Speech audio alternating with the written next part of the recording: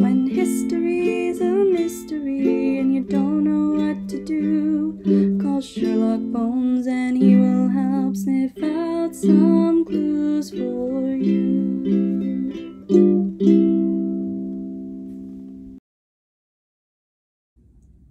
Why, hello there. It is I, Sherlock Bones. I was just thinking about time and how quickly it seems to pass. It seems like just yesterday I was a young pup just starting out on my history detective journey. Looking through old photographs helps remind me of the way things were in my youth. Photographs can help teach us about history as well. I think I will take a peek into my photograph collection and see what history I can find there. This is the cabinet where I store my photographs, photo albums, and slides.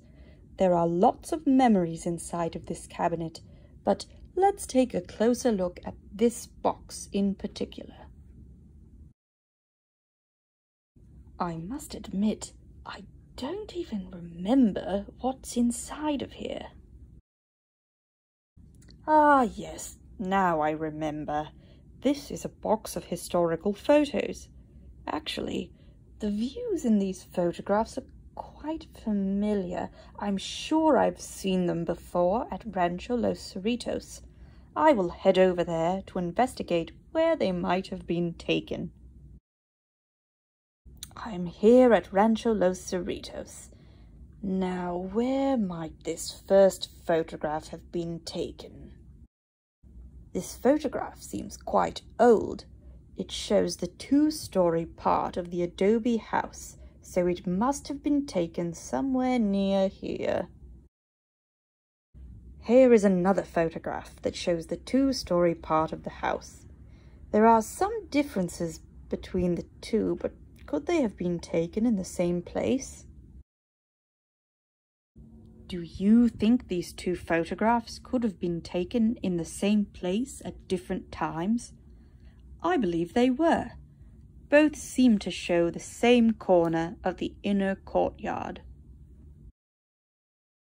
Aha!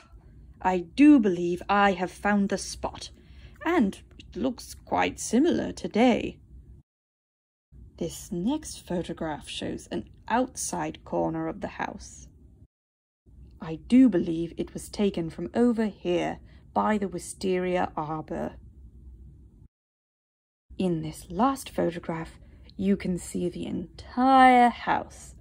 Now, where could this have been taken? Oh, I do believe it was taken from over here, though the trees certainly have grown since then. Rancho Los Cerritos today actually looks quite similar to those photographs from the 1930s. That is because, as a museum, the history of the house has been and continues to be preserved. The museum uses photographs like these and other artifacts to make sure that the history being shared with the public is as accurate as possible. Thanks to photographs, we know what the house looked like in the various chapters of its history. As a working ranch, as an apartment with many tenants, as a private family home, and now as a museum. I hope that you will visit Rancho Los Cerritos soon and perhaps take some photographs yourself. Until we meet again, fellow history detectives.